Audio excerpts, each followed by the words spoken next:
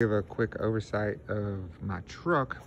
We showed you the Polaris on the channel. This is the truck that will be on the channel. This is a 2019 Super Duty. It is not the diesel. It's the 6.2 liter V8.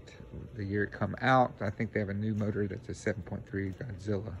But this is when it came out. It had best in class torque, towing, all the good stuff. I pull a lot with it, which I'll show y'all soon, and it's usually a gooseneck. I try to keep my tow ball tag along hitch out of it because it gets in the way of my plug-in for my gooseneck. I did do an install on it the other day where I had to take the grill and stuff out, so it's pretty I don't know if you can see that red in there. It actually has 3 horns.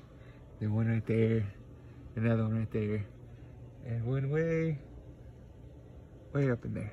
There it is. And the motor is right there. It is actually a cavalry charge horn. It plays cavalry charge when you hit the thing. I put it right there because I actually wired it into my existing horn that's on my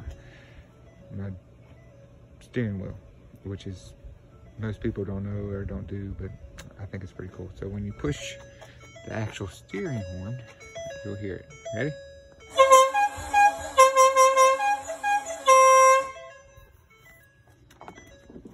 So that's it. I just wanted to do a quick video on that. This and show you the truck that will be on the channel.